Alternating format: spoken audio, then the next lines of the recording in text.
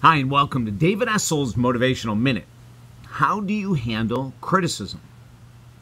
There's many different ways to work with criticism, right? But how do you handle it? I've got a tip here that could help you with future critical statements made by people, maybe with good intentions, maybe with not. For the past 30 years as a #1 best-selling author, counselor, and master life coach, we've helped people to learn how to deal with emotions. And one of those emotions is the reaction to criticism. I've got the #1 answer for you.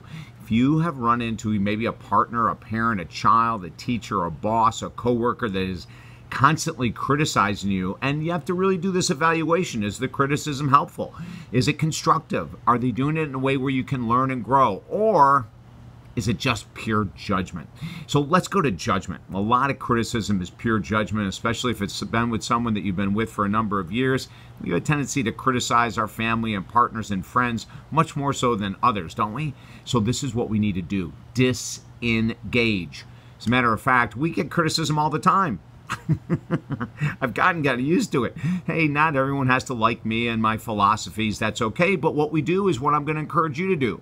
We disengage. The other day on Facebook, someone just rattled off all these things of how much they couldn't stand me and how often I was wrong and I didn't know what I was talking about. And now 20 years ago, I would have argued back, right? I would have said, who do you think you are? And look what I've done and blah, blah, blah. Instead, I just said, please don't post anymore on this page, period. That's it. I just disengaged.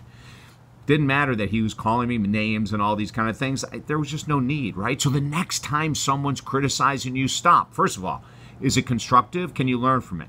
But if it's just an attack, disengage. We work with people from all over the world via Skype and phone. So if you need some help in learning how to handle criticism and boost your self-confidence, email me directly at talkdavid.com. That's talkdavid.com. Have a beautiful day.